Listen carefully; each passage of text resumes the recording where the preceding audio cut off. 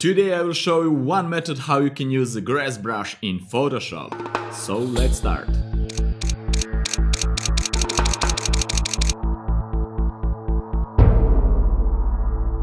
Hi guys, my name is Nemanja Sekulic and welcome to another fun episode. Today we will have a lot of fun creating custom grass font. Custom grass? Yeah, we will create a font that will look like a grass and it's custom made. Yeah, we can say custom grass font. Yeah, so let's jump straight into Photoshop and let's start. Alright, for today's episode we will use this image here, and first thing what we want to do is to type some text over here. Let's press T on the keyboard for text tool and just type something. I will type grass. Alright, it's not yet visible because I choose some crazy color font, but let me see. Let's make this a little bit bigger. Like so maybe. Or we can make it even bigger. And let me see. We can change a font if we don't like this one. I will change to something else. Let me see. This one, it's interesting. Alright. And I will make it even bigger. Like so. Maybe like so. Let me see. That's nice. That's really nice. We can make it even bigger, just for fun. Okay, that's really nice. Next step will be to create a work path from this text layer. How to do that? Well, it's pretty easy. I will show you just a quick. Go here to the text layer, right click it and create work path. Just click on create work path here option. And as you can see, we already have this working path, and that's it. That's whole procedure. It's the same if we use a pen tool and just make this font with a pen tool, but it's much slower and it's not so precise. All right, let's bring back the background. We will leave this text layer hidden because we don't need it anymore, and we will work only on this path here. Next thing what we need to do is to create our custom grass brush. Actually, we will use already predefined Photoshop brush, but we will tweak it, change it a little bit. So let's do that. Let's create a new layer. Let's name it grass. All right, and let's use a brush. Let's press B on the keyboard for a brush and right click it and choose first of two Photoshop grass brush. This one with 112 pixels. All right, and let's zoom it. Let's choose a new layer. All right, and if we paint with that, we will have black and white grass. And why is that? Well, because we have our default colors set as black and white. If we change this color, we will have different colors here. Of course, we want to change it because we don't want black and white grass. We want, for example, background color to be a little bit darker green and foreground color to be something more yellowish. And let me see now. Yeah, this is much better. But we need to tweak this brush to get result that we want for this effect. All right, let's go to the brush properties by pressing F5 on the keyboard, like so, and let's start from beginning. Brush tip shape, spacing, let's leave it 25%, and let's go to the shape dynamics. Size jitter all the way up, that's good, and angle jitter we want to put all the way up. What does this actually do to the brush? Well, as you can see, if I'm increasing this angle jitter, you can see how this grass brush, it's rotating. And that means that every time I put a stroke here, it will be a different angle, as you can see here. And that's what we want to achieve, because we want this brush to follow this path and to have result like so. And that's great. All right. Let me see around the jitter. Let's leave it here. Minimum roundness, we can leave it. We can pull all the way down to 1%. All right, let's uncheck the transfer because we don't need it. And let's go to the color dynamics here. We will leave everything as it is except the brightness jitter. We will pull it around 15–16%. Let me see, that's great. What this option does for our brush, it's making every stroke a little bit more, changing the brightness of every stroke a little bit. If we put all the way to the 100%, you will see a lot of darker grass. It's appearing here on the scene, but we don't want so dark. We will use something around 15–16%. That's great. Okay, and one more thing. If I play with the grass like so, you can see how every grass here, it's a nice smooth, and I don't like it like that. I will use a texture here and just use any texture you want. Practically it doesn't matter. We can use this one maybe, or this one, and just decrease this depth slider a little bit, and you will see a little bit more fuzzier edges of the brush, and I like this a little bit better, like so. That's great. Okay, now that we have our brush ready, let's choose the brush size, and then let's use a pen tool to trace this path with the brush. So let's do that. For the brush size, let me see now, this is a good brush size. I will use something like this to fill the gap between these two paths. That's pretty good brush size for a start. All right, that's nice. And the next step is to use a pen tool, P on the keyboard, or just go here, click on the pen tool, right click, and go and choose a stroke path. In the tool option here, you need to use a brush and uncheck this simulate pressure and press OK. As you can see, the brush will follow this path all the way to the end, and we will have something like this. That's great. Now let's press B on the keyboard again to go to the brush tool again, and now we will play with brush size. Increase brush size maybe for 2 clicks on the keyboard, alright, on the brackets keys, and press enter to repeat the process again. Alright, and we can increase it even more, press enter, and that's great. We can change even the color a little bit, make it a little bit brighter, and make it this a little bit darker, like so, and decrease brush size, and this is too big, like so. That's nice, and let's make again this a little bit brighter, and the green a little bit darker.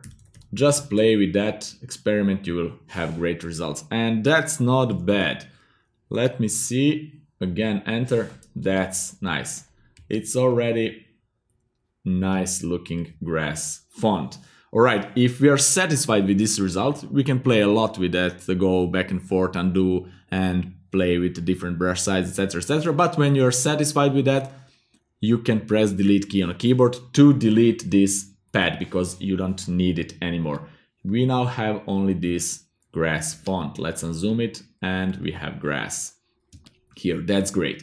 The next step will be to add a little bit more depth to this font and to put a shadow behind it, to glue it to the wall actually.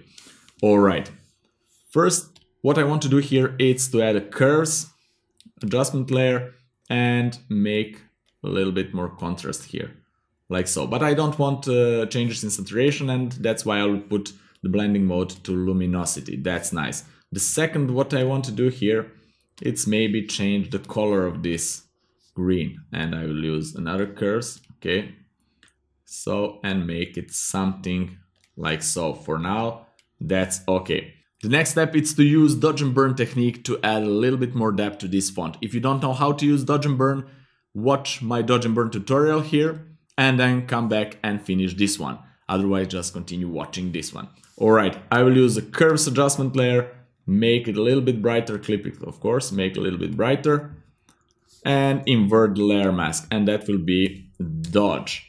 Duplicate it, Ctrl J, make it darker, clip it, and I will call it B for burn. That's nice. Then use the brush tool, alright, and I will use this soft brush. That's great. Use 10% opacity, and let's have fun now. As you can see, the light is coming from the left, basically from this direction here, but we will treat it as it's coming from the left, and we will make this part of the letters a little bit brighter, like so, and this part here, and every part that it's on the left side On the image we will make a little bit more brighter. Okay, this part here, right, and this part of the A letter inside part 2, right, and the S's, not S's, S's, 2 S, okay, 2 S letters, right, and that's nice. Let me see.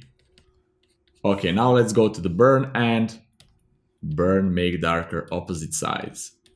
This side that is closer to the wall. All right, 2 letter S, 2 S's, yeah, right, and just make it darker like so, and you will see the final result in a second.